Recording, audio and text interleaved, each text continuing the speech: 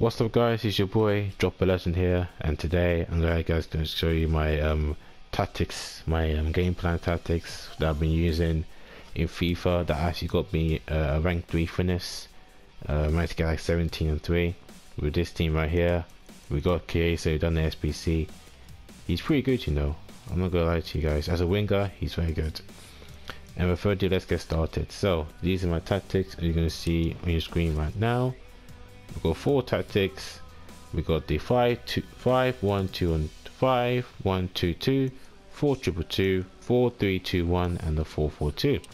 Now this formation here, just for in-game, just for to get into the game. But obviously I don't use the 4-4-1-1. I use this formation right here, the 4-2-2. So it's 4-2-2. It's been like my favorite formation so far. I'm trying to get back into like the 4-4-2, but 4-2-2 is working well for me at the moment.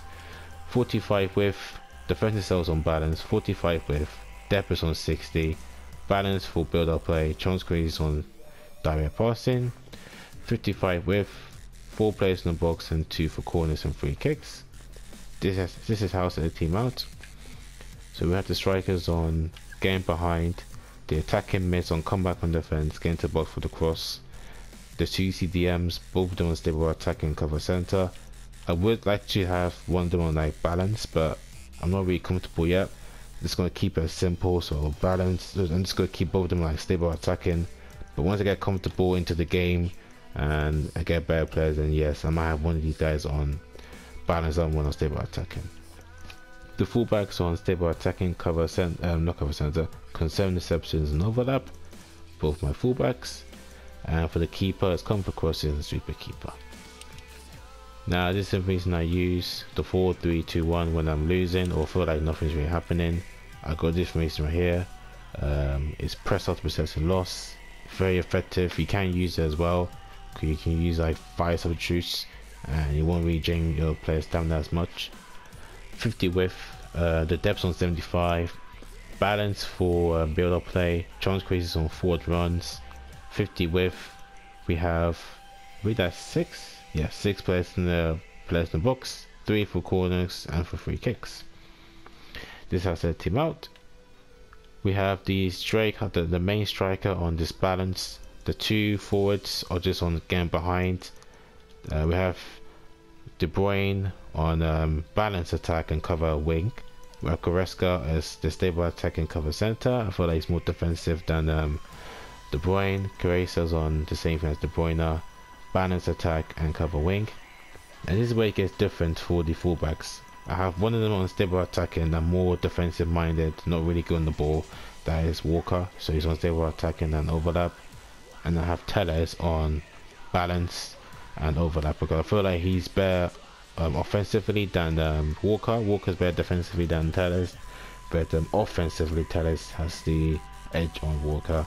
And for the keeper, it's on comfort crosses and sweeper keeper.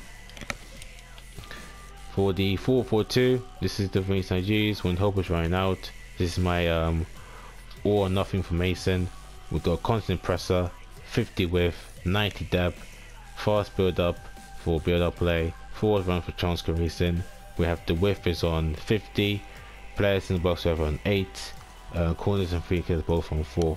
So this is where this is the formation I use when hope is running out and we need a goal, just force it the extra time, you know.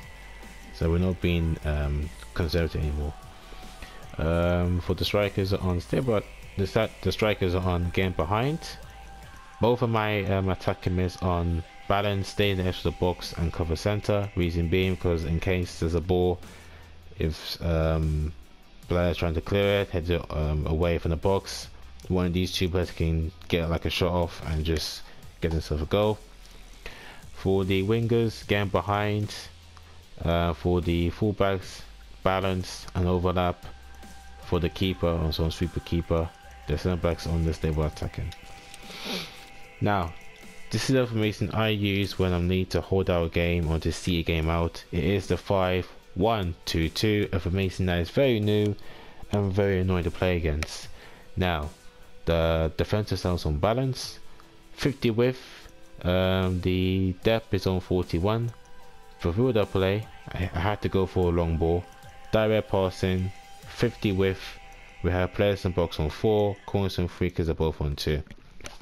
This is how I set the 5. This is how I set it out for the 5-1-2-2. Both my strikers are on this balance. I have all my sentiments on like stable attacking. I have De Bruyne on cup passing, stable attacking, and cover center. We have Chiesa and Vinicius on stable attacking, cover wing, but they can also try and get forwards.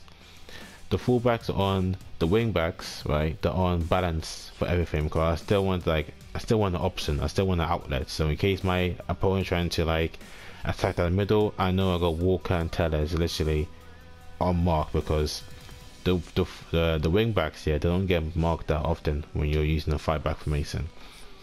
For the centre backs, all stable attacking. I put my more slower centre back in the middle and have my faster centre backs on wide, and for the keepers on balance for everything. So that is my tactics. Let me guys know if you're going to try my tactics out. You're free to use my tactics. It may not work for you. Division wise rules coming out tomorrow, and also we'll try and get out a Premier League game week predictions as well for you guys. So yeah, take care and goodbye.